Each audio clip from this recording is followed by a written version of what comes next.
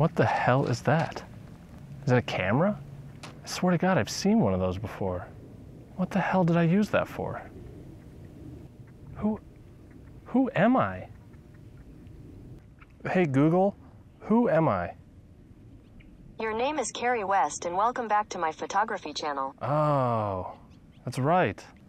I had to get out of the city for a little while, even if just for a few hours. This place isn't epic by any stretch of the imagination, but there is water here, which is perfect because I want to talk about tripods. Specifically, cheap carbon fiber tripods, like this one here. Now, I know tripods aren't the sexiest of topic, but hear me out. If one leg is sexy, then 3 legs is almost twice as sexy. This is a Geekoto carbon fiber tripod, and it's one of the cheapest carbon fiber tripods I've ever seen. It's about $180.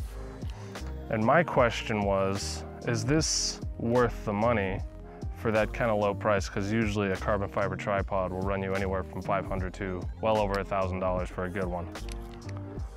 I had a Geekoto before, kind of like the aluminum version of this one, I would say. And it did its job, you know, it held my camera up and it didn't fall. It didn't really fail with my camera on it. It did break later on, but I was pretty rough on it.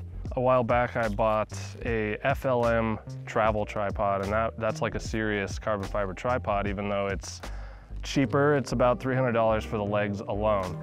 This one is $180 for the legs and a head. So it should go without saying that it's gonna be substantially less quality than the FLM, but this goes a lot higher because this has a center column. The FLM, the head attaches directly to the legs, and we'll get into that later. So I sort of bought this as a video tripod because I often have 2 cameras with me. So the old one I had was aluminum, and I'm trying to get away from aluminum tripods in general. I don't like the material. It's heavier than it's worth. Carbon fiber is just so much more sturdy and so much more lightweight. But the old one was about 77 inches fully stretched out, which is well over my head. And that's exactly what I wanted out of this one. And this one was actually advertised at 79 inches. And I don't know if they were counting a cinema camera on top of it or something, because this thing does not reach 79 inches.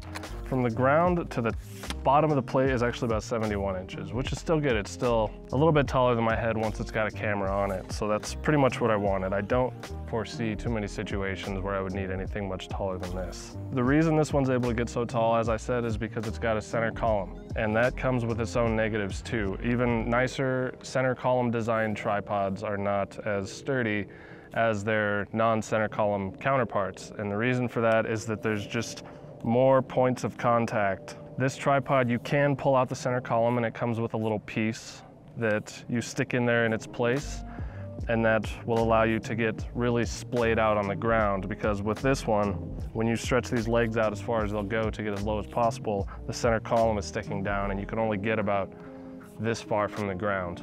But even with that little piece in there that eliminates the center column, it still behaves like a center column tripod.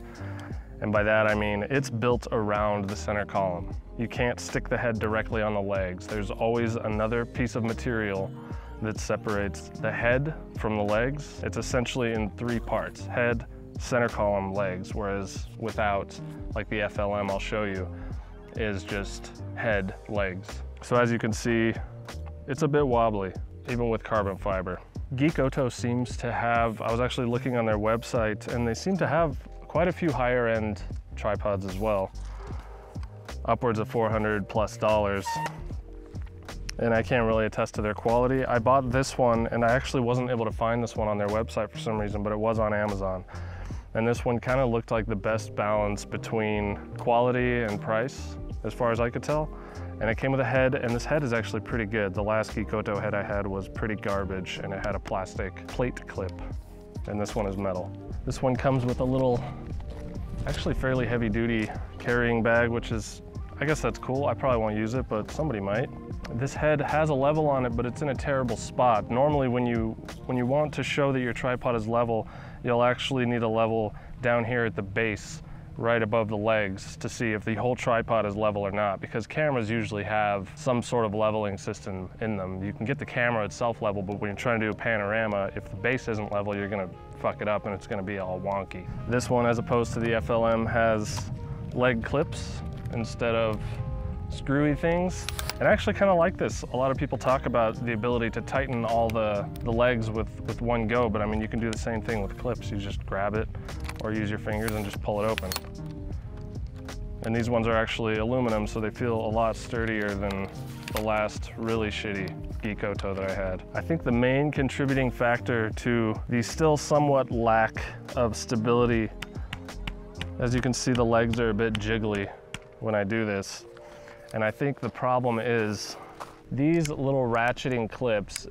As nice as I like the ratchet, because when you have it up, you can just pull it down. The FLM doesn't allow you to do that. But as you can see, they're kind of wiggly and wobbly, and they're not very thick. They are aluminum, but they're just not very sturdy. So the whole leg actually jiggles a little bit.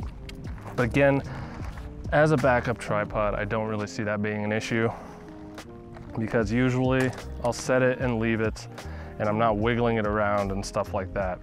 These legs are substantially stronger than the aluminum one I had before.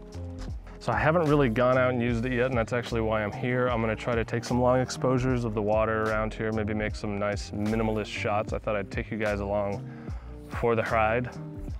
But anyway, as you can tell, this light fucking sucks balls. It's super hot out still. Too much blue sky, in my opinion. I got a few hours before sunset. I'm gonna go chill in the air condition of the truck because I'm a lazy piece of shit. And I'm gonna watch some YouTube or something, because you get service out here. That's the perks of being so close to the city. Here in a couple hours, I'll go scout for little minimalist compositions or something, and we'll test out this tripod and see how it does.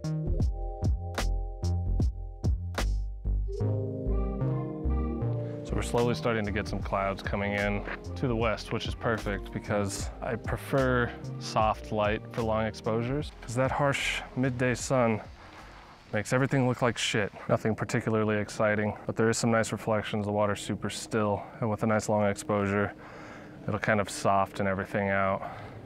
Well, I think I found something once the sun decides to go the hell to fuck to hell. At least one little shot that I want to do. I threw the 20mm on the Sony, and I think I'm going to use a 15-stop Polar Pro. Unfortunately, Freewell doesn't make a 15-stop, which is a huge bummer because 15 stops is one of my favorite filters, but I got to use the Polar Pro and I have to screw it and unscrew it every time. And I would argue that 10-stop and above are the ones that we really need no threads for, because they're the ones that you got to pull off, focus, and then put back on every 10 goddamn seconds. I think what I want to do, at least for the first shot, is sort of utilize this and the reflection behind it. Again, the background's not wonderful, but that's not really the point here. I just want to try to make a nice clean image. With a 15-stop, these clouds up here will be complete motion blur, and they'll be really nice, I think.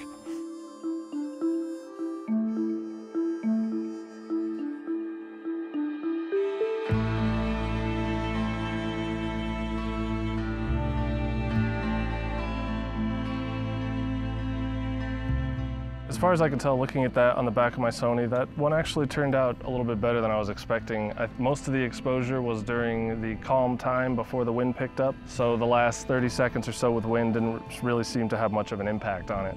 And I actually really like the movement in the clouds as well. They're all either moving away from me or towards me, which is perfect, because when they're moving side to side, it just creates lines and they don't look as good. This creates a lot of depth in the image.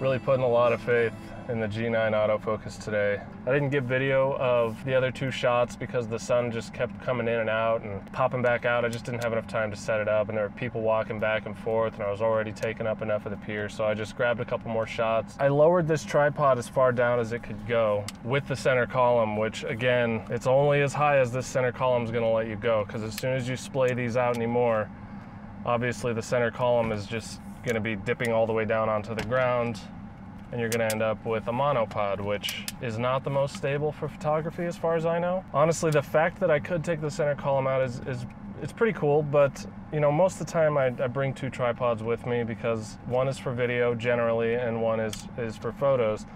And if I run into a situation where I need to go lower, I just switch tripods. It's honestly easier than trying to pull the goddamn center column out every 5 minutes. Let's see if Lumix wants to focus here. Usually cheap heads don't have these two knobs here.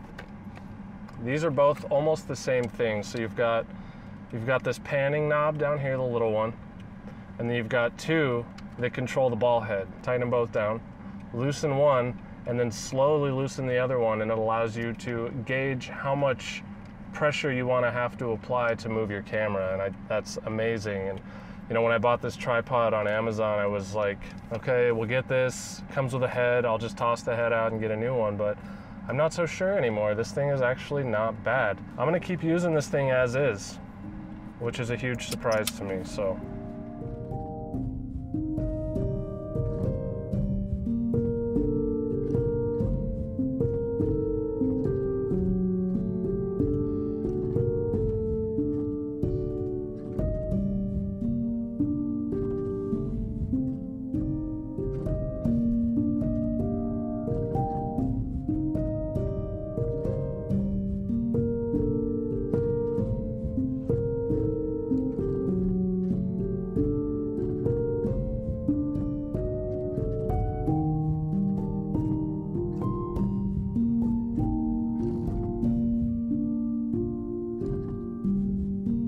I'm on the Sony now, in case you couldn't tell. Probably looks a little different, but I'm probably in focus. I've got the Lumix running a time lapse, and as you probably saw in the time lapse, the sun struggled to poke through. I don't think it's gonna happen. The strip that I thought was sky is actually looking more like it's just another layer of clouds behind it. So while it is quite orange and it looks pretty cool, I don't think it's gonna quite poke through and give us any golden hour light. I'm gonna wait a few more minutes and find out, but I did get like a really long 5-minute exposure, but the pier was rocking the whole time, so I guess you'll have already seen it by this point. We'll see how that one looks.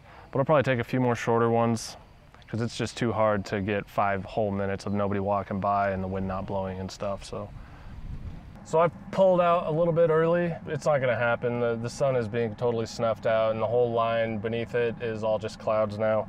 But that's okay. I think the shots that I did get towards the end when the wind finally died down are gonna be pretty good. I think I can turn them into something quite nice. As far as the tripod, you know, I don't know if you're watching this video because you are looking for a cheaper carbon fiber tripod or if you just like my shitty videos for some reason, or both. I can say that I'd recommend it. It's, you know, it's almost 200 bucks. For what you're getting, I think that's a pretty damn good deal. The head is actually quite good. I was curious and I looked on their website to see if I could find this model and I couldn't find it on there. I'm wondering if it's new or if it's discontinued or something. I actually bought it through Amazon. I couldn't find this exact one. I found one that was about 140 bucks that's similar, but it comes with the shitty head that came on the aluminum one. So if that's the one you're looking at, don't buy it. And I'll show you guys some pictures of that shitty head so you can steer clear from it, but it's just not a very good head. But the one that's on this one is actually quite nice, especially as a backup tripod or something like that. I still think you should probably invest a little bit more in your main tripod, but as a backup, I think it works great. Anyway, I hope you guys enjoyed this shitty video. I'm gonna go pick up my pug and then go to bed because I have to work tomorrow and I don't wanna cry in the bathroom for 6 hours because of lack of sleep. So I'll see you guys in the next one.